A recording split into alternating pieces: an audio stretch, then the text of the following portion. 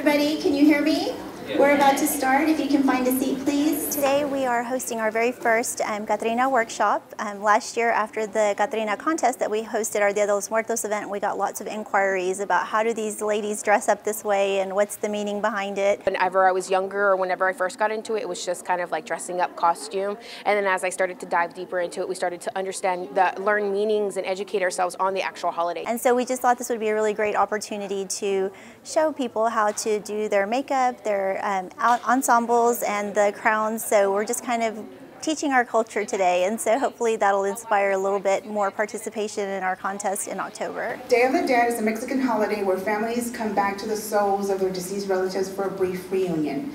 During this brief period, the souls of the dead awaken and return to the living world to feast, drink, dance, play music with their loved ones. In return, living family members treat the deceased as honored guests.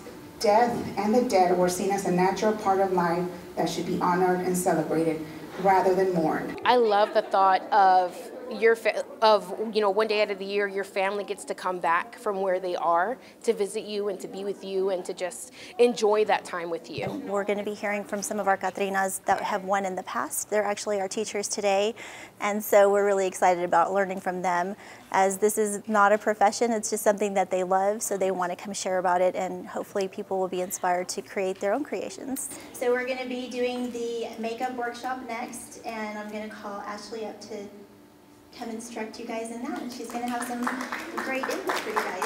I started to actually research more, and I started to look into more of what it was and went into depth as far as what it meant to my heritage and my culture, and now it's just a full-blown thing. Now we have all kinds of things, events like the Catrina contest here in San Angelo, or things like this, or it can really truly like show just our love and how beautiful this is for us. So I was originally born in Lafayette, Louisiana, but my parents are both from Hispanic descent. I didn't know a lot of Hispanic people, or I had not a lot of Hispanic friends. Most of the time I was the only one in my class. Someone was like, oh, like, what are you? I was like, I'm Cajun.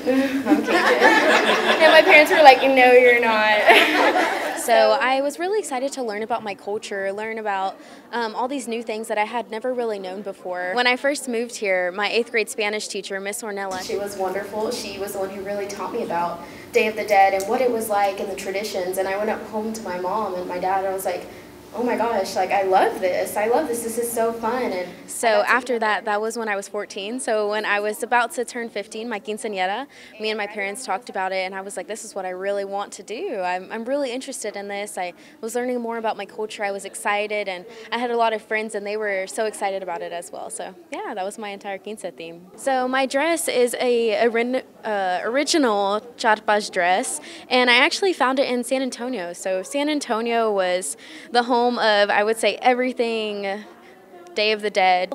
It's very detailed, and it's yarn actually, so it was handmade, and I was so happy to find something just traditional and beautiful, and I added small touches. I really didn't want to mess with the dress too much since it's just so beautiful. So my family members are placed along the petals of my dress, and that was really the only detail that I added to it. But besides that, my hat is completely homemade. I did everything myself, from the lace to the fringe to the feathers, and it was just a work of art in itself. I really had to do a lot of trial and error with it, see what I liked, see what I didn't like, and it actually started from a little sombrero. So that's what it is under all of that. And then there's just a whole lot of cardboard. The glue gun is your best friend. You can ask any of these Catrinas. I know that initially in my family, it's not something that we celebrated normally. It's not something that we, oh, hey, Dia De Los Muertos is coming up.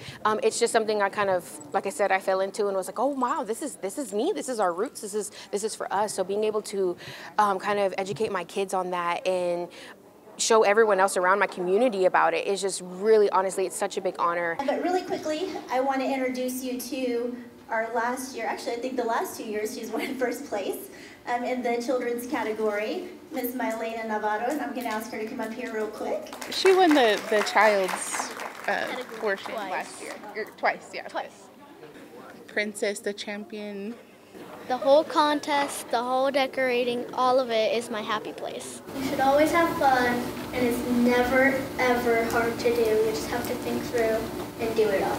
It's just something I really love, and it's hard for other people to understand, but it's really easy for me to understand. I put my great grandpa and my great grandmother because it was their 60th anniversary. I think it's just such a great time to honor our lost loved ones, and a lot of times we don't know how to do that in a celebratory way. You know, it's like when we lose someone, we're so sad, and this has just been a new way of introducing to people that death is just something that happens in life, and that we can celebrate those lost loved ones without having to be sad about it all the time. We can remember the things that they loved and honor them on this celebration. We did green just because it's my daughter's favorite color. It's a color I haven't done yet. And then we have the monarch butterflies here.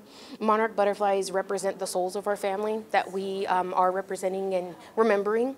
See on the crown, you'll see that I have all my some loved ones that I have here. I wasn't able to fit everybody this year, but I have my tia, my great-grandfather, my grandparents, my great-grandmother, and my mother-in-law that we lost. And this is a big piece to me. Anytime we are doing Dia De Los Muertos, I have to make sure that I'm carrying them with me so they know that they're here. And anytime I get stopped, I get a chance to explain who they are, what they meant to me, who they are to me, and how much I miss them. And this is definitely how I honor them and represent them every year, is to make sure that they're with me. When I moved to San Angelo, it was really nice to see people that look like me, that talk like me, that understand those cultures, you know, and they understand those traditions. This is something that I think we should absolutely be proud of. I'm 100% proud of this. Any chance I hear, or anytime I hear, you know, they're doing something for Dia De Los Muertos, I'm a part of it. I'm like, let's go. What can I do? What can I do to help? And even just right now, since I'm only 19, you know, I look forward to having a family one day, but just within my friends, I feel like it's just really what I love to pass it down to. I'm a part of AMAS, so Association of Mexican American Students.